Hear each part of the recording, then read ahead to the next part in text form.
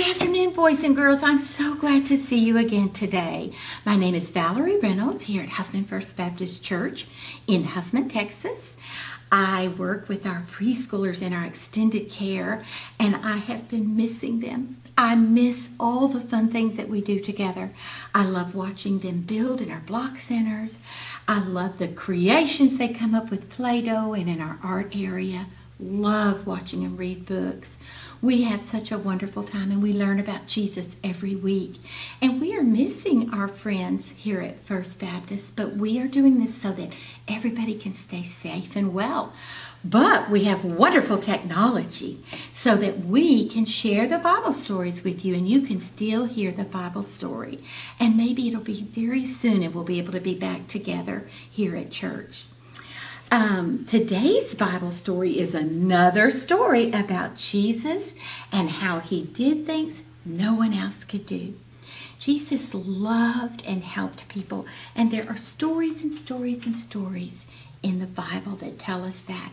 Jesus loves you and me, your mommies, your daddies, your sisters, your brothers. He loves us so very, very much. And God's Word, the Bible, tells us that. And it tells us about the wonderful things that he does because he loved people. Today, we are going to be talking again about miracles. Remember when something very amazing happens that there is no way it can be explained, that Jesus is going to perform a miracle today on this gentleman right here. That gentleman right there is completely blind in this story. He had never been able to see. So right now, I want us to talk a little bit about our eyes. I know all the kiddos in our extended care can see with their eyes. So if you can, I want you to go get a mirror. Ask Mommy and Daddy if they will get you a mirror, because I want you to look at your eyes in the mirror.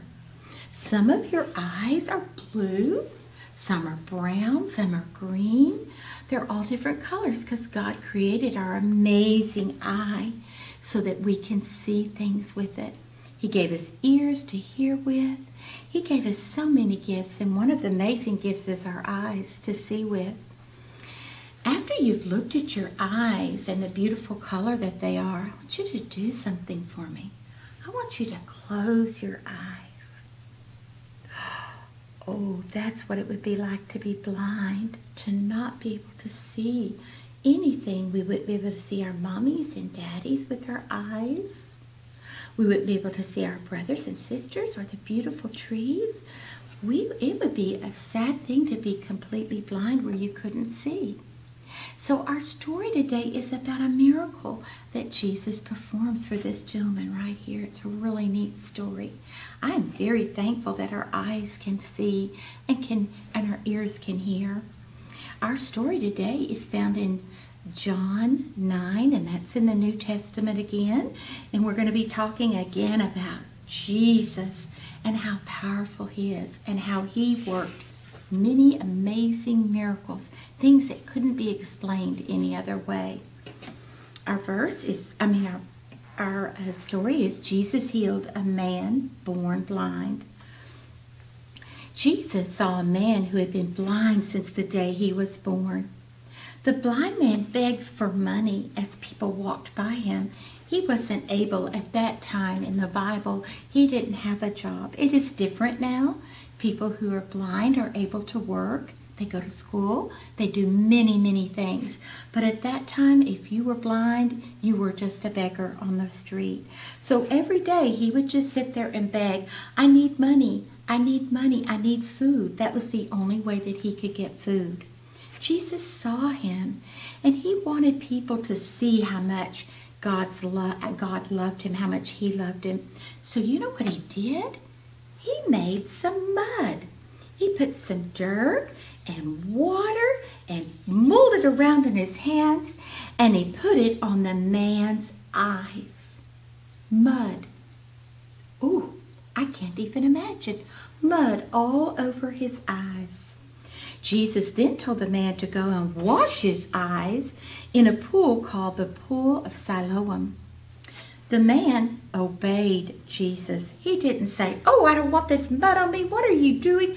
No, he let Jesus put that mud on his eyes because he knew Jesus was powerful and that Jesus works miracles and Jesus loved him. So he let him put that mud on him, and he went down to the pool of Siloam, and he bent over and he got that water and washed all that mud off. And when he opened his eyes, he could see for the first time in his whole life. He could see people around him. He could see the water, the trees. He could see all kinds of things around him, and he was so excited. The man said, "I was blind and Jesus healed me." Well, guess what? There were people there. They were so mean and ugly. They said, "There is no way that Jesus healed you." And he kept saying, "No, Jesus healed me. I was blind, but now I can see." The people were shocked because he's always been blind. He never could see. And they didn't want to believe that Jesus was powerful and that he could work miracles.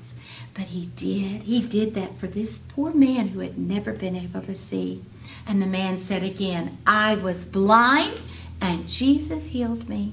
He told the people everywhere what Jesus had done. The man told them again that Jesus was the one who healed them. The people then saw that Jesus did things that no one else could do. That was one of those amazing miracles that couldn't be explained any other way. We know it wasn't the mud or the water in the pool. It was because of Jesus' power and love for this man that his eyes were healed. Jesus loved and helped people. That's also found in the New Testament in Matthew. Jesus can help you. Jesus helps me. His desire, he wants to show his love to us and to help us in all things. You've been great listeners today. I'm so proud of you. Remember, our word cards were blind. He was blind, but now he can see because Jesus performed a miracle. Let's bow our heads in prayer, please. Dear Jesus, thank you that you loved this man and that you saw and felt sorry for him because he could not see, and you had mercy and wanted him to see. Thank you that you healed him and that he could see again, that you showed those people you were powerful and that you were amazing and that you perform miracles because you love people and you wanted him to be able to see. Thank you that you love me and you love our preschoolers. In Jesus' name, amen.